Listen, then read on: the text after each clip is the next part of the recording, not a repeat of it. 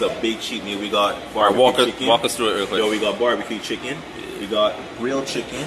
We got freaking what is this? Garlic bread. I can't think of it. We got some kind of bread. Breadsticks, bro. Yo, we got jerk chicken sandwich. Yep. We got a mixture of different pizzas. All right, we got some. Nah, go ahead and walk them through what's on the pizza. What is this? What is this? What is vegetables, this? bro. Vegetables, pepperoni, grilled chicken, Hawaiian dog. Yo, hey, whatever. And yo, we got some dessert here, guys. So, and we got some Diet Pepsi.